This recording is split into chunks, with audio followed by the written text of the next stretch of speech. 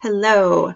So today's video is on our childhood wounds and also our partner's childhood wounds and how these unhealed aspects that we all carry within us can actually trigger our partner and ourselves and create a lot of miscommunication. And today I will give tips on how you can learn to understand your partner's childhood wounds and understand your wounds so you can come together into a place of understanding and compassion so you can move forward with more self-awareness together, which actually creates a stronger foundation for your relationship. So if you are new here, my name is Tess, and I help my clients break through limiting beliefs and the illusions that keep them stuck and small so they can step into their power and stop believing in this powerlessness that drives them within their lives. When we can break through the belief systems that we can create a new reality and see ourselves with new eyes and also the world with new eyes. I'm currently offering discovery sessions, and you can book a session with me, and the link is in the description below. So first off, I want to talk about trauma and wounds before we dive into the relationship stuff. So trauma means wound, and trauma is not the actual event that happened to you or that you were a part of or experienced. It's what you made that event mean about yourself. Usually these come in the forms of limiting beliefs, like I don't matter, I'm not important, I'm a burden, I'm unlovable, I'm unworthy, or even to as far as I am worthless. So these belief systems are the actual pain that we carry forward with us into adulthood. And a lot of these belief systems were actually created in your childhood. And because the child doesn't know how to deal with this, they believe in these things and bring them into adulthood. And then these parts will actually drive us through our life, choosing the partners that we choose, choosing the friendships that we want in our life. And it also attracts partners into our life. And this will take us into the next part. So if we have unhealed wounds within, whatever that wound is, we will tend to attract a partner that has similar wounds that will trigger our wounds when we're in this relationship. And this is designed in this way for us to understand ourselves on a deeper level. A lot of our relationships are growth relationships and a mirror for us to see ourselves on a deeper level. It is through our relationships that we can really start to understand ourselves and what those deep wounds are. So we can look at our relationships as a tool and a teacher for us to heal. If we have eyes willing to see and we're ready to do the work. And it makes it a lot easier as well when both people in the relationship are wanting to become more self-aware and wanting to see their wounds and work together through this, because it is inevitable that when you are in a relationship, you are going to trigger each other's wounds. So for example, if we carry the wound of betrayal, we are in a way transmitting that to the world if we haven't healed that.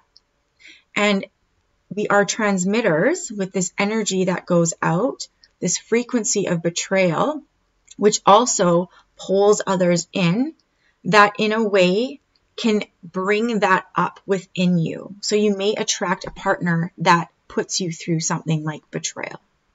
You may attract partners over and over that you feel betray you. And so that is because this unhealed wound of betrayal is like a transmitter or magnet that actually pulls in those experiences. And this can sound daunting or disheartening, but when we pull those people in or those experiences in that are painful, we have a choice and a chance and an opportunity to heal those spaces if we choose to go through it consciously, instead of closing our eyes and going through it in a space of suffering where we just keep repeating those cycles and calling the same people in. We have the opportunity to break that cycle and heal. So the next partner that we attract will be on a different frequency, and you won't be playing out those same scenarios and cycles. So usually when two people are in a relationship and they have a disagreement and it gets heated and it turns into conflict, both people are usually actually reverting and turning back into their child. It is the activation and trigger of the emotions that is activating this old wound. Yes, the present moment may be triggering you and what the other person is speaking or communicating, but if that wound was not there, you wouldn't be identified with what the other person is saying and it wouldn't be hitting you so deep. So it actually comes from a past wound. And same goes for your partner. So what you want to do is when you are in conflict with your partner, you want to understand that when two people are getting activated, they're both reverting back into their inner child, the wounded child. That's when things are said that maybe are not meant. That's when you can see different sides to each other that maybe aren't the best perspective to see. But it's really important to have compassion for each other in that, recognizing that you are activating each other's wounds. So when you are in it and you are both in your child, or maybe just one person is in their child, it's not always the greatest place to try to come to resolve when you're in that, because you're literally in the mind of a child. You may have reverted back to a 5-year-old child. So it's really important to learn together when you need to say, okay, stop. We need to stop talking about this and take a break. And we both need to self-soothe on our own. Like maybe one person goes to another room, or maybe you can just sit together in quietude and just breathe together and even just speak, okay, we are both in our child right now, in our wounded child. Let's just take a break. And when you're ready, we can talk this through. So a lot of times, for example, when I go into my wounded child, I go into disconnection and separation. I completely separate from the other person, and I usually drop into shame. It's my go-to, dropping into shame. And so then I can't come from a logical space to resolve anything in that moment because I become defensive. So there's this defense. I need to defend myself. And so when I come into the space of I need to defend myself, anything that I'm going to say is going to be in a defensive way, and it's probably not going to make the situation any better. The next step that you want to do is when you're both in a space of calmness and you feel like you've settled down, really get clear on what it is that's going on within you. Where is this wound coming from? What is the perception of this wound? Let's say your partner says something to you and portrays you in a certain light, but that's not how you feel the situation went or you are. And so what is that perception? Oh, I feel misunderstood. This makes me feel sad, or this makes me feel angry. When in my life have I felt misunderstood before? Is this a deep wound of me feeling misunderstood? And because my partner seems to be misunderstanding me, I'm becoming wildly activated, and I just want to defend myself because I feel like I'm so misunderstood. And really it has nothing to do with my partner, but I need to deal with this wound. And maybe your partner is misunderstanding you. So you want to get clear on what that is and come from a calm nature and explain that. I feel misunderstood and it makes me sad, or it makes me angry, and I feel like I have to defend myself. May I explain where I'm coming from? And when you speak with your partner, you want to give each other space and time to speak, not interrupting the other person. So you can even think like you have a talking stick, an invisible talking stick. When it's your turn to talk, you speak until you're finished. And when you've completed, then you allow your partner to speak and where they are coming from.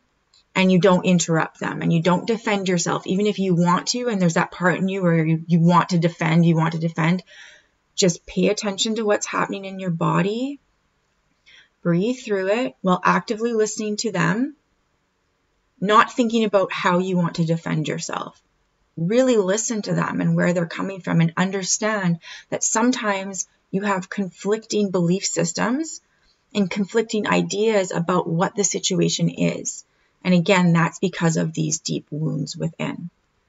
When you can understand each other's wounds and how you tick and what your default coping mechanism or survival mechanism is within each other, then you can start to work with each other on a deeper level, which brings in so much compassion and honesty You're really getting honest with each other and learning each other instead of shutting down and not trying to understand the other person and just feeling like you need to defend yourself or that you are right in the situation.